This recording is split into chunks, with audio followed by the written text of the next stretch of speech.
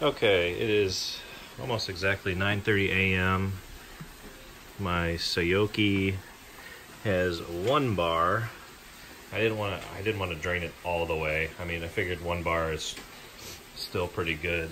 But so I've got a solar panel up on the roof.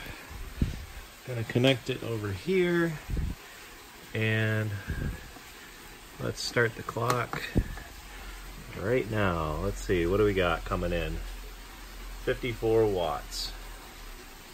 Starting at 9:30 basically. So I'm gonna let this run all day and see where we wind up. I'll move the solar panel a little bit once the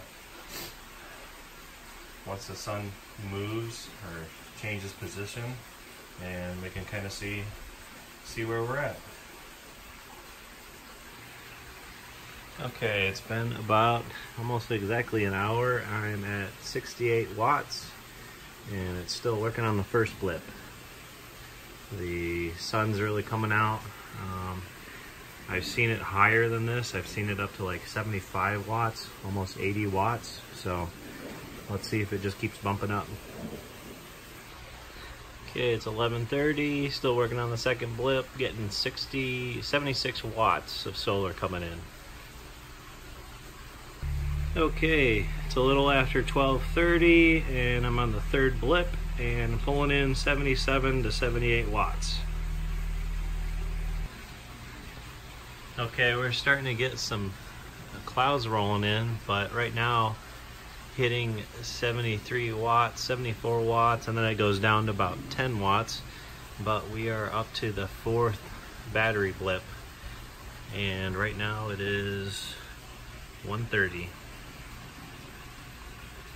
Okay, it's almost 2:30, it's 2:20 right now, 65 watts. Still working on the fourth blip out of 5, and the fans just kicked on because it's really hot out. Okay, pulling 47 watts on the last blip. It is 3:34. I probably need to adjust where the solar panel is to get more input, so I'll do that now. Okay, I adjusted where the solar panel is, getting close to 60 watts, and we are almost full at 3:37. Okay, she's charged. I just happened to catch it. It's 4:05, fully charged.